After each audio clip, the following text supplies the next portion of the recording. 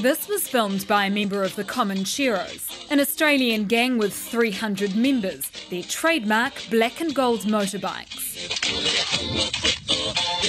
Now they've set up a branch in New Zealand after 14 members were deported from Australia because of its tough immigration stance. We thought it was inevitable that they'd eventually set a chapter up here. One News spoke to one of the men when he first arrived in New Zealand 2 years ago. They got me from home and they told me in my rights that I failed a character test, Section 189.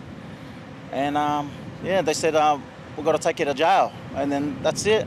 I'm here now. They are notorious across the ditch. The Comancheros hit the headlines in Australia last week after their former boss was shot in a gym car park. The local branch is based in Auckland, but also have members in Waikato and Bay of Plenty. We got in touch with the Comancheros. They wouldn't be interviewed on camera, but told us they are growing in size and that they are very strict on who can become a member of what they call the Brotherhood. From what I can see, there's 3 patch members and potentially 3 or 4 prospects. They seem to have a bit of a tie into the Tongan community in Auckland, which is not surprising considering some of them are Tongan also. Australia's tough new laws mean that hundreds of Kiwis are being deported. It's a pretty regular stream now. It's the change in the immigration laws that Australia introduced some time ago.